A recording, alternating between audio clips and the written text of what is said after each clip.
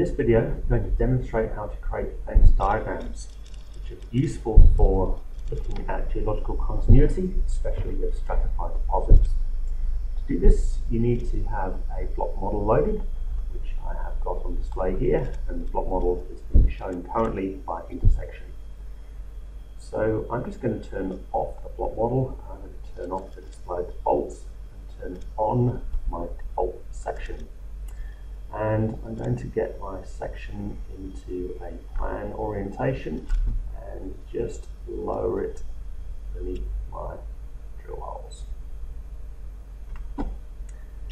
Now I'm going to look perpendicular to the section and start digitizing some strings. So I'm going to just create very simple 2-point strings and expand them 500 meters.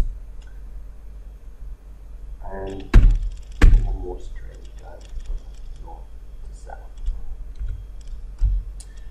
So once you've done the first set of strings, what you can do is you can bring your section up, and if I just drag a selection box to select all my strings, I can type the quick key PTB to project those strings to the view or the new section position. And what I need to now do is create a new wireframe and then link the strings together. To create a new wireframe, I'm going to go to the current object toolbar, choose wireframe and create a new object.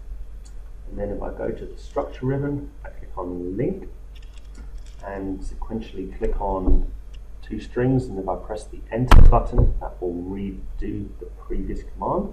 So I'll keep on pressing enter and linking the 2 opposing strings.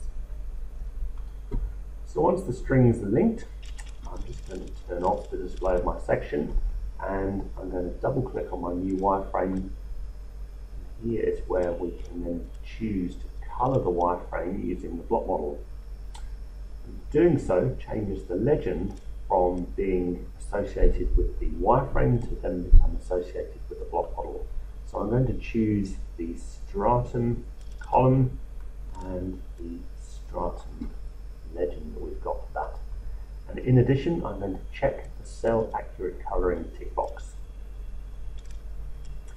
In doing so, I can then see the intersection of the model against the wireframe, and thus assess the geological continuity in multiple orientations at the same time. You can also just turn off the display of those strings and you don't need to see them anymore. And in addition, because it's a wireframe, if I double click on that, I can change the transparency so we can see better the correlation of the model against the drill hole.